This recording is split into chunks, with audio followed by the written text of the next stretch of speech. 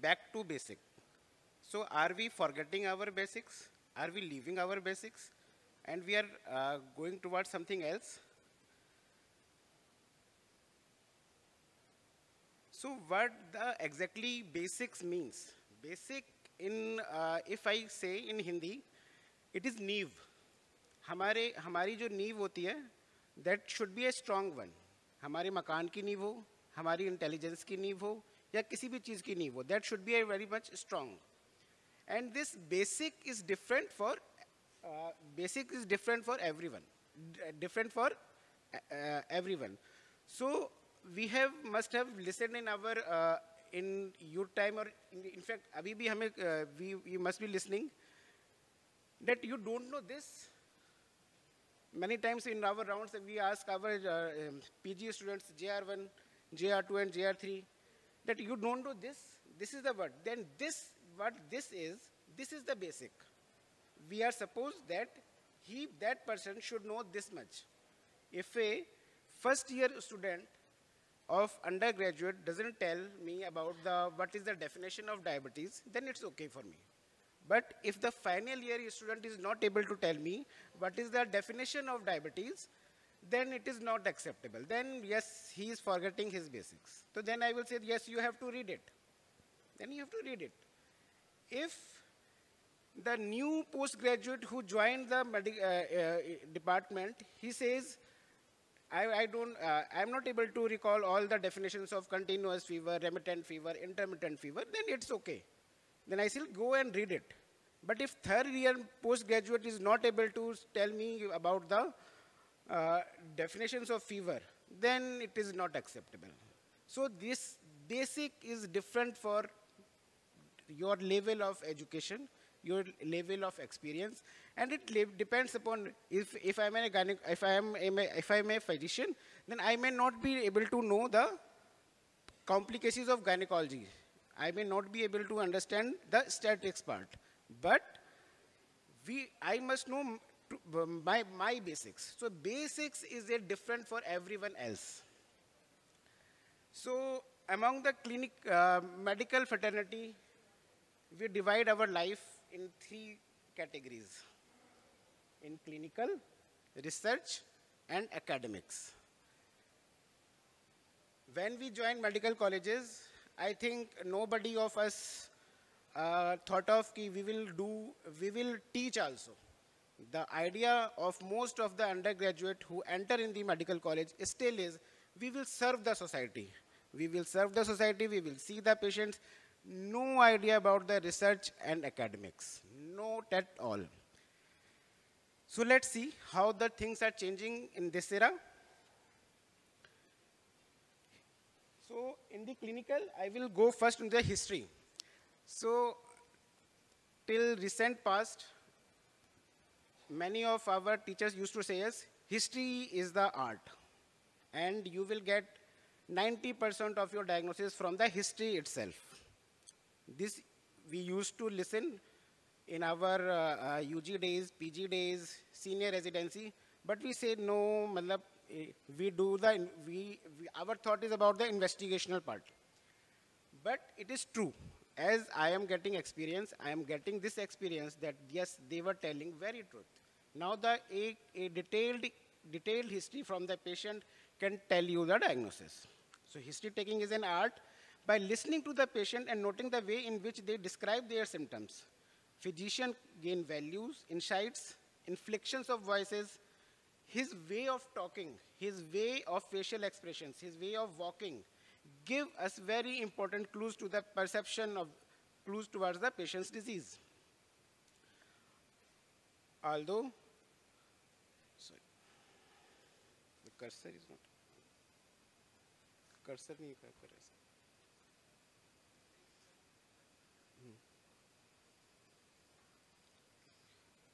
So if we are not able to listen the patient, if the patient lose faith in us, if he feels that the person, the physician, is not listening to him, then he can hide many things. So history taking is very important. So now I will give few examples. So a lady come to us with 28-year-old lady came to the emergency department with a history of pain, abdomen, and shock. My second year PG was there. He thought of about intra-abdominal infection, and he started good antibiotic with fluid resuscitation, and he also started, as that lady doesn't responded to the fluid resuscitation, he started on the noradrenaline also. So next day when we went and see that lady, and I just asked, she was so pale. She was so pale. And then I just asked the lady about her menstrual period, menstrual history. And she told that she is 10 days overdue. We stat got her UPT, and we sent that lady to the ultrasound. That UPT was positive, and ultrasound shows hemoperitoneum. So it was one of my teachers has told, if a young lady come to your emergency with such in the shock, always rule out ruptured ectopic. So that helps. And that lady, we saw that lady to a gynecologist. They just take the patient to the OT, and that patient discharged in 3 to 4 days. So we forget to take the basic history in this case. Another case, this was a 45-year-old lady. This was just a fix. A 45-year-old lady who gave the history that he went out of the home in the morning and then come back. And then when she come back, she was feeling lazy. Then she took her breakfast and she slept down. After that, her family members noticed that she was unconscious. They brought the patient to the emergency, and she was not responding. We did the NCCT's brain to rule out any CVA or anything else. So that CT was normal. What else we keep in mind? We keep in mind about the toxicities. Yes, anything poisoning, etc. The next day, his profile was almost normal. Plantar was also normal, mute. Next day, the patient became conscious, but he is not able to comprehend. He is not able to speak. She is not able to lift her arm. And on taking history, her son told us that she had similar kind of history in two episodes of similar episodes in the past, which recovered by itself. Then, when we were talking to the patient, she was trying to little bit opening her eyes, but not completely. So one of my residents told us, sir, why not we test for the myasthenia? It was having quadriparesis, so why not to do this? So what we do, this is simple test, ice pack test. We take out the ice pack and we put on around the eyes, and let that lady start opening her eyes. Then after a few hours, we did the neostigmine test, and she improved markedly. We sent her investigations, and it was found to be positive for the myasthenia gravis. So that lady, that family got the diagnosis, she was treated well, and she is in the follow-up till now. It is about 1 year. Now, few words about the clinical examination. Fever is the pain for physician. Jitne bhi physician, the fever is the most difficult task to treat. So a 45-year-old male patient presented with fever since past 1 month. We did all basic investigations, CBC, malaria, Vidal, blood cultures, X-ray, even CECT chest plus abdomen, echo. Then one day, that's why a dark complexion male. So one day we saw that there is a medrosis. That is, the eyelashes are less and eyebrows are less. And just what we did, we palpated his ulnar nerve. And what we got, it was thickened. There was no anesthetic patch over the arms or the body. But we sent a call to our dermatologist, and what they say, it looks like a pure neurotic type of leprosy. And they took the skin scraping, and it was found to be positive for mycobacterium. We treated with MDT, and that patient responded very well. Now, this patient, another patient, he's a 61-year-old male. This was a very interesting patient. He was shown, there was a 61-year-old male patient, he shown to BHU with a history of fever, with no localization since past 2 months. And he remained in BHU for around 1.5 months. And he says there is nothing happened. They tried multiple antibiotics. They did all investigation. All investigations means they even tried PET scan also. They do the PET scan also, and it was negative. There was nothing, no source was coming out. So it was a challenge for me. Before taking the patient, it was a challenge to me what to do. That man is used to lie down in the bed whole day. The one day we take why he's lying down. He's a lean and thin person. Why he's always keeping lie down there? So we take his blood pressure. We showed it might be orthostatic hypertension, and we checked for the orthostatic hypertension. He was having vast variation in the blood pressure while lying down and standing.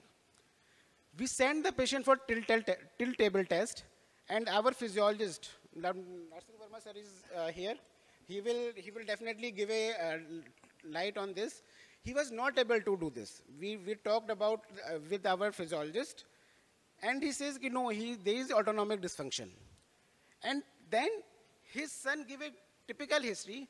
जब BHU में sir general ward में रहते थे तब तो fever 102 आता था, 103 आता था, लेकिन जब ICU में शिफ्ट करते थे ड्यू टू लो BP तब उसको फीवर नहीं आता था. So what does it mean? It means a temperature dysregulation was there. So what we do? We treated the orthostatic hypertension only. We don't have much of the medicines. We give fluorocortisone, but he developed hypokalemia, so we stopped it and we give midodrine only. And he responded well. And as our ward was centrally air conditioned, he don't have even a spike of fever during the whole course of stay there in the hospital. He remained there for about 20-21 days, but there was no fever at all. And he responded very well. He since 6 months, last 6 months, he is in the follow-up and he is doing very well. So we kept the possibility of primary autonomic failure in this case. Although it is very difficult to treat this case, but make this diagnosis, but provisionally I kept this diagnosis. Now investigation part. What are the basics of the investigation? The day one of a patient shows SGOT of 2540, SGPT of 1760, and bilirubin of 12. The next day, we sent it a sample and we found this, 1532. And what will be our reaction? Reaction of a physician? Oh, our lab are bullshit. What they are doing? Huh?